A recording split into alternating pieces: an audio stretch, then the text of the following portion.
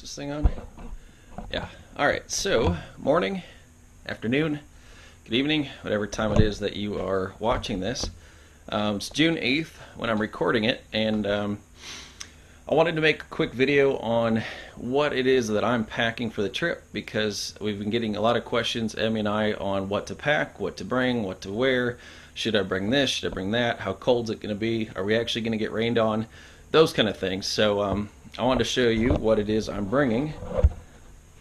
And that's my duffel bag, just my gym bag. That's everything that I need clothing wise for the 11-day trip up and back to Norway. So let me just open her up here. Now the beauty of this bag is that I sized it to fit inside of my saddle bag, my hard storage on the side of my bike, so it will fit in there. So I don't have to worry about this being rainproof because it's going to be in the bike, not strapped down to it. So I just wanted to show you. First thing I've got packed is 2 pairs of riding shorts.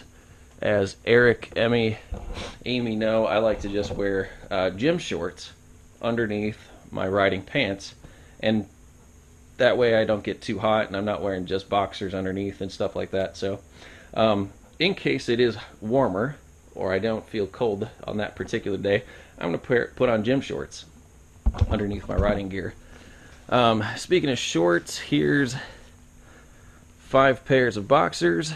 I also picked boxers where, if you noticed, there's no seams directly underneath the butt cheek. Girls, you probably don't have that trouble, but I've worn some pretty uncomfortable boxers over long distance riding that cuts off the circulation if there's a seam right underneath the butt, like the big butt muscle. So I picked boxers that are just smooth, and they're not going to cause that sore spot. Speaking of 5, that's kind of how I picked everything. 5 t-shirts, just normal cotton Hanes t-shirts. Let's see, going along with the idea of 5 pairs of socks, and these are all tall socks, but I varied the thickness. We got some thick socks, medium socks, really thin socks, depending on if it's hot, cold, medium. I'm kind of like Goldilocks when it comes to riding. So yeah, 5 pairs of socks, 5 pairs of t-shirts, 5 boxers, and I figure, yes, it's an 11-day trip, but I'll do laundry somewhere, in the middle of all this.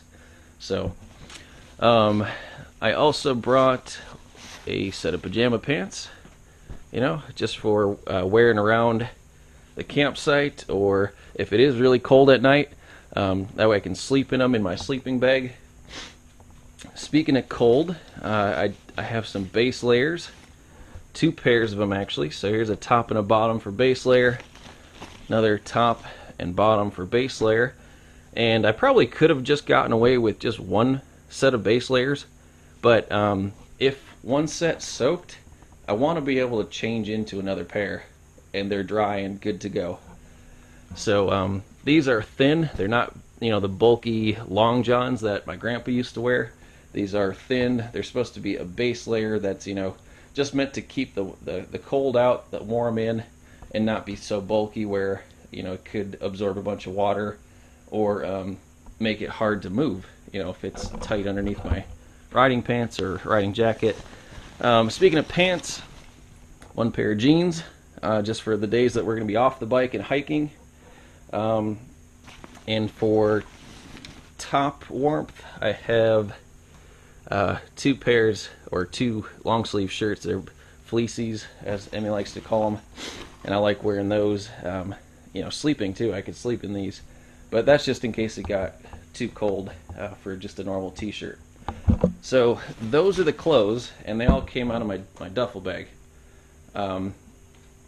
So moving on, the motorcycle gear is probably the most important out of all this. Of course, my riding boots. These are waterproof up to right here, this little seam. So my riding pants come down here, so is my rain suit. They come down to here, so I should be okay on the boot side of things. I will treat the boots though just before we go, because they are some form of leather in areas, so I'll treat them with weatherproofing spray before we go. And then here's my riding pants.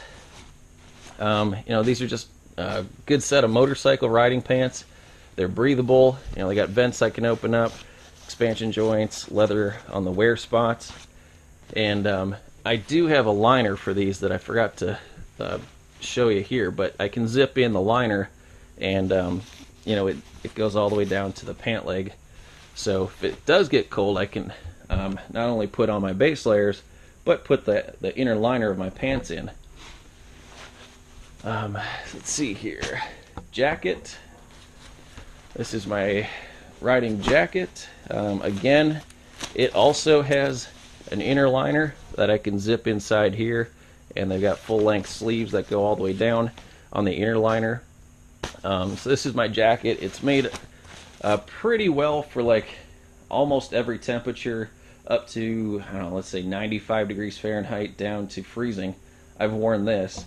And it is water resistant, but it's not waterproof. If we just get caught in a quick little rainstorm, I'm fine.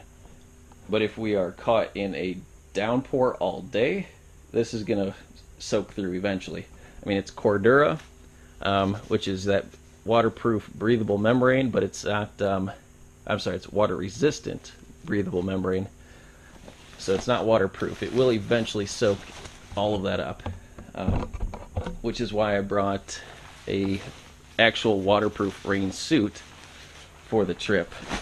And that will go over the jacket, because I sized it for an extra large, which I'm not usually an XL. I'm usually a large or a medium. So that will go over my jacket along with the riding pants, or the rain pants, excuse me. So anyway, on to gloves. Actually, here, quickly, here's my balaclava. This is for underneath the motorcycle helmet, just in case it does get that cold. I'm not anticipating it to be that cold. The last time I wore this, I was wearing it in 28 degree weather. So I don't anticipate us seeing that, but I'm bringing it anyway, just in case. So for gloves, I've got 3 different weather temperatures, or different temperature grades of gloves. I'm hoping not to need these. These are the warm gauntlets. These are windproof and good for when I need the balaclava. 20 degree weather, 30 degree weather. I don't wear these very often, but I'm bringing them anyway just in case. Hopefully we'll be wearing these the most. These are really thin, breathable, touch screen type of gloves, a little bit of armor, but they're not meant for rain. They're not meant for anything beyond, below 65 degrees. They're a nice summer, warm weather type of riding glove, for days like this. And I'll be wearing them as soon as I'm done making this video, because I'm going riding. Anyway, I do think I will be wearing these the most on the trip. These are my Gore-Tex gloves. These are fully waterproof. And these are what I wore on my saddle sore the most. So if you're going to buy a nice set of gloves, buy something like this.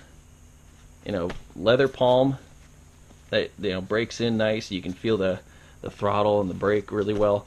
And that's got Gore-Tex membrane everywhere. This is waterproof for a long, long time. So we'll probably need that, because I've been looking at the weather forecast, and sure enough, we're going to be getting rain on it. So let's take a look here. Here's Hamburg, Germany. This is a little bit further north than us.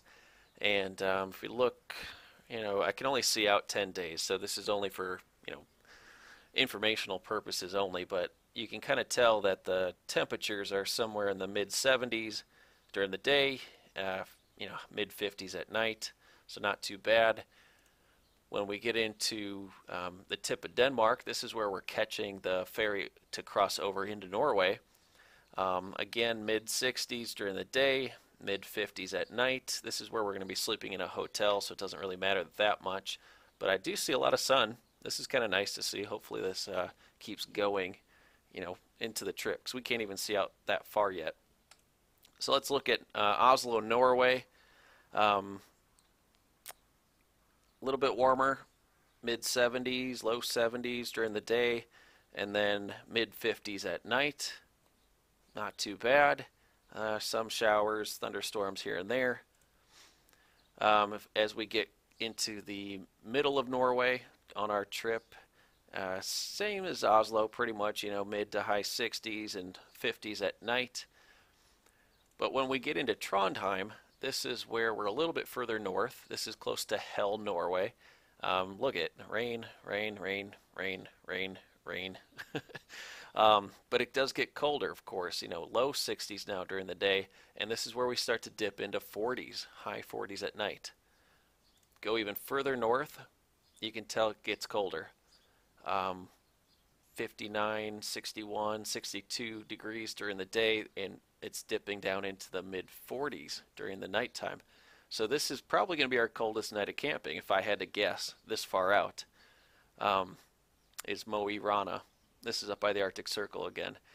Now, looking at Stavanger, Norway, this is kind of a crapshoot this far out because we're not going to be here until July 3rd. So, I mean, today's June 6th, or June 8th, I'm sorry.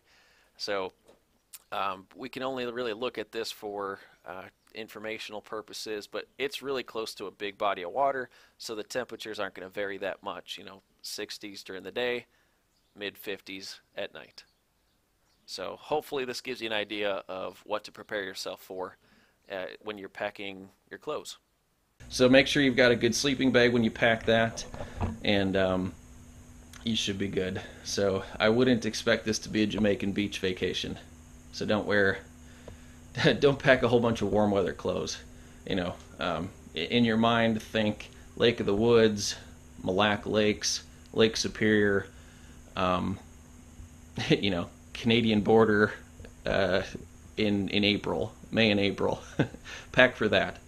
So hopefully that helped, and if you have any further questions, of course, let us know. We've got the big WhatsApp group messaging now, and all of us should be able to pitch in and help. So let me know, and talk to you guys soon. Thanks.